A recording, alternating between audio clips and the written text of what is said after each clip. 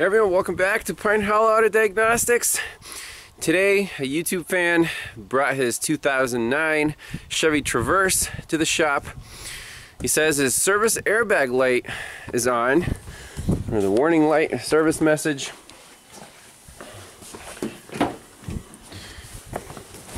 There it is, service airbag.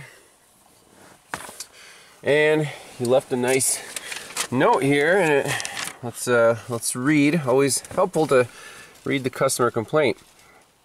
Ivan, service airbag system warning.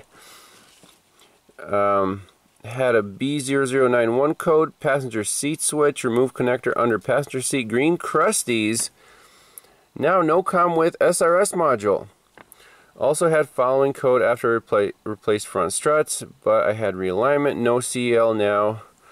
All these codes there. Had a water leak on driver's side footwell from blockage under windshield cowling. Floor mat got soaked a couple times, not recent, maybe 5 to 6 years ago. Alright, so we're going to start with a full code scan to see who's online and what codes are being set.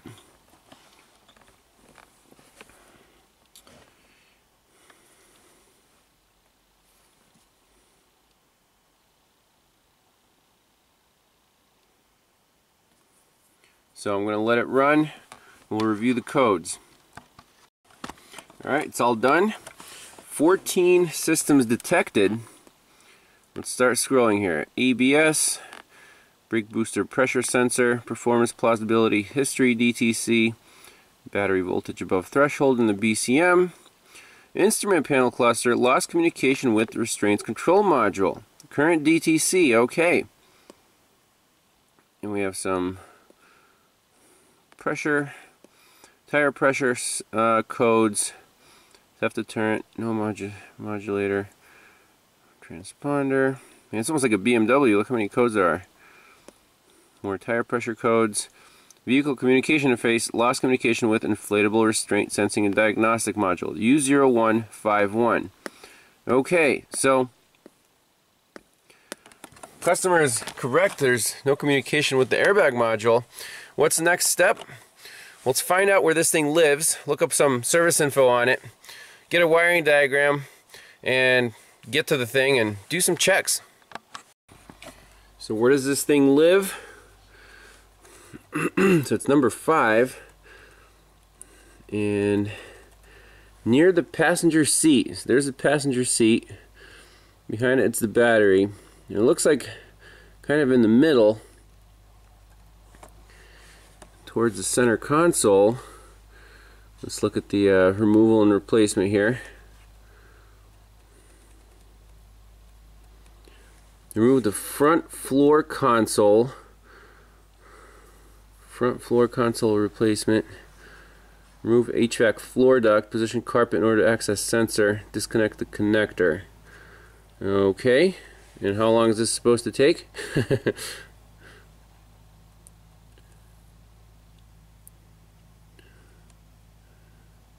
2 hours. Alright, let's go hunting. So after 15 minutes, I got the side trim panels off, and we can see the airbag module hiding under this floor duct. You can see the connector right there. But this whole center console has to come out to actually access it, which is kind of a pain.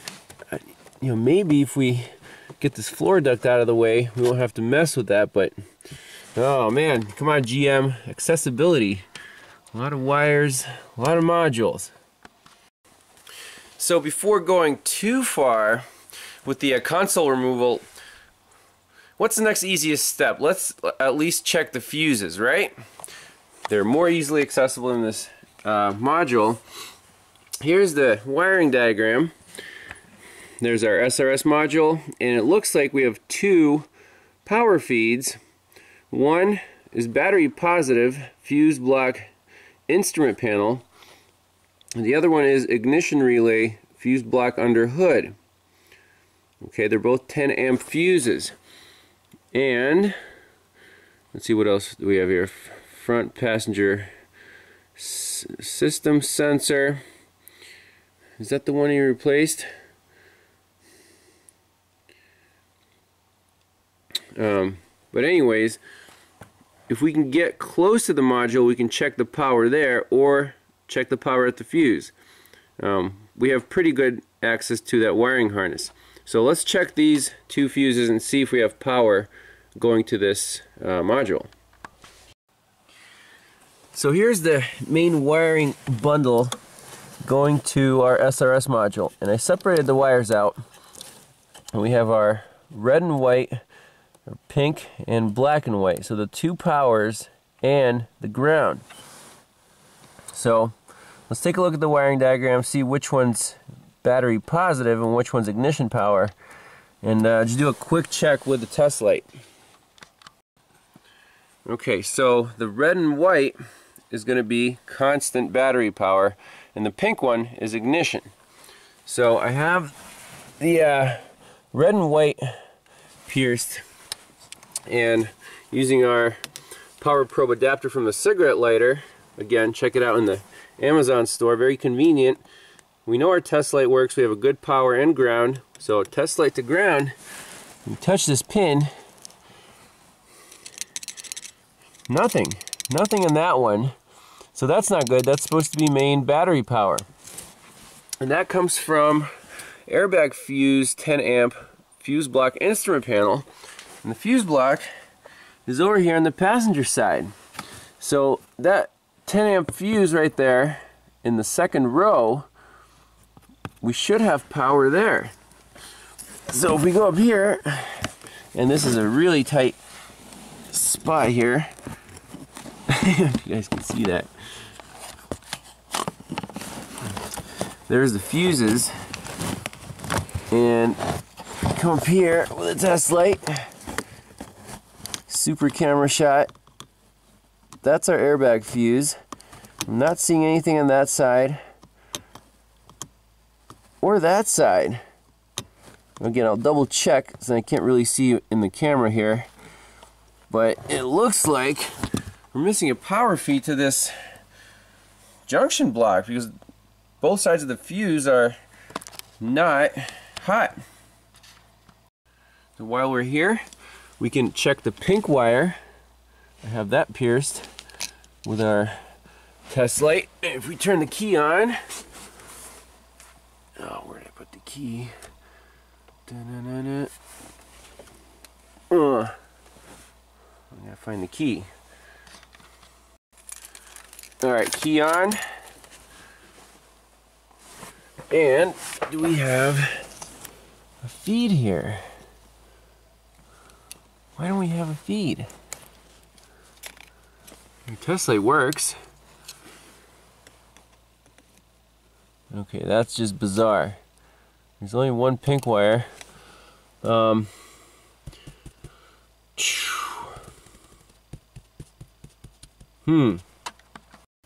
Okay, so we do have ignition power. I think I was on the wrong pink wire. There's like dark pink and light pink. But turn the key off, turn the key on. So that power feed is good. We're missing the constant battery feed on the red and white wire. So I'm going to double check the fuse here. We might have to go to a power distribution diagram. Alright, so we're getting close here. Here's the power distribution for the instrument panel. Fuse box, battery fuse, and then it feeds all of these in the little fuse block. So there's our airbag fuse. And what other ones are fed by this 50 amp? Because I don't think the 50 amp is blown. Everything else works. Like the MSM fuse, that's the one right next door, right above the airbag fuse. So let's check that one. Again, flip you guys around. So MSM fuse is this guy.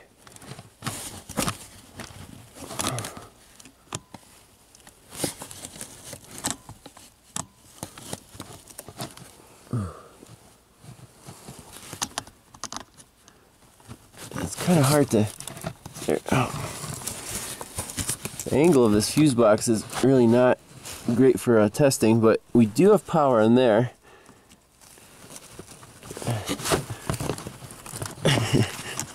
Let me get a better test light. Alright, we got our bright 4 amp test light, and it's flexible lead with just a pin, and this should be a little easier to get in here. Okay, so MSM fuse side 1, MSM fuse side 2. Let's go back to the airbag fuse. Side 1, nothing. Aha! Okay. So it looks like we do have a blown fuse. So, lesson here is, yes, you can start with the fuses if you know which ones to go for, and use the proper tool. When you're in really tight quarters, you know, you're trying to jam a test light up in there, you may not get the right results. So let's pull that fuse out, put a new one in. I think this thing should be fixed. So we didn't really need to take the panels off and stuff. We could have gone right for the fuse, but you know, that's how it goes. Alright, here it is. Sure enough, blown fuse confirmed. Let's pop a new one in.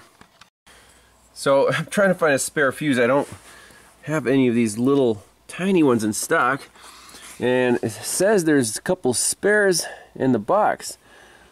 However, if we look at the actual fuses, there isn't a spare over here. There's like 1, 2, 3, 4, 5, 6, 7, 8, 15 amps instead of 1, 2, 3, 4, 5, 6, or 7 instead of 6. And some of them are like reversed, so someone's been doing the hokey pokey with the fuses. Let's see if they're all in the right place. So I put in a standard 10 amp mini. Kind of sticks out a little bit, but won't harm anyone. Let's just double check that it's hot on both sides. Yes, it is. Turn a key on and see if we can talk to this thing on the scanner. By the way, airbag light is already out. That's a good thing.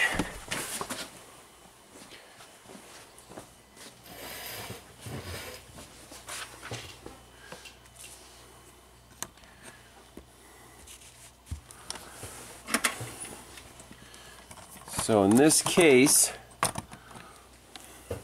let's go back, clear all codes.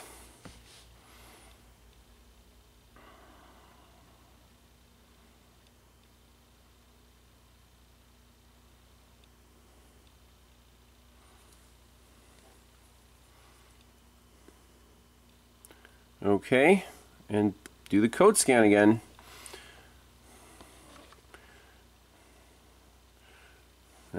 Airbag codes 2. So if it can finally talk to it, and we'll just jump in the airbag module here once it's done and clear those out. Alright, here we go. Now it's 17 systems detected because the passenger presence system is also fed by that fuse. So we have airbag codes and passenger presence system codes. So again, back out of here, clear out the codes.